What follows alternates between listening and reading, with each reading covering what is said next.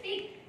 See, we just now thought, learn story, no more, whatever, grasshopper. If you are feeling shy to speak like this, you are speaking to your students. You know how this corporate interviews will happen. You will be sitting here. There will be 7 team head, management, everybody, group discussion. You will be alone. 10 people will be answering. You have to answer. Look at everybody and answer. How will you answer? Speak, speak. So while pursuing my BTech Biotech from Satyabama, I was very much interested in pharmaceutical biotechnology.